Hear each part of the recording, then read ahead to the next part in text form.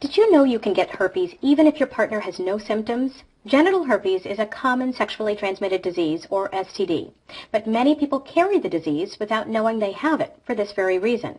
About 1 out of 6 Americans aged 14 to 49 has genital herpes, and most of those infected are unaware they've caught the disease because they initially experience no symptoms or have mild symptoms they attribute to other causes. That's why it's so important to educate yourself about the virus and its behavior.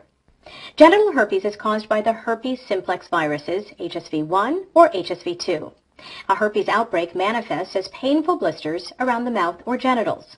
The sores, which intensify when the immune system is under stress, can linger for up to a month. A first outbreak may also be accompanied by flu-like symptoms, such as fever and body aches. Herpes is not transmitted from inanimate objects like toilet seats. The virus dies quickly outside the body. People get herpes by having sexual contact with someone who is already infected. The virus is released from the sores, but it can also be released from skin that does not appear to have a blister. The virus enters the body most readily through mucous membranes, the type of skin found in the mouth, genitals, or anus. It can also enter through scrapes or cuts on other skin surfaces. Herpes can be dangerous for pregnant women and their babies. If passed on to the baby during delivery, the virus can cause a fatal infection. Doctors generally prescribe antiviral drugs during the last weeks of pregnancy to prevent an outbreak.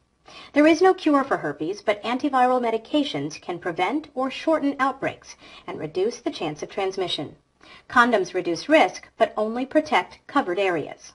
The only sure way to avoid getting herpes is to abstain from sexual contact or be in a long-term monogamous relationship with a partner who's already been tested.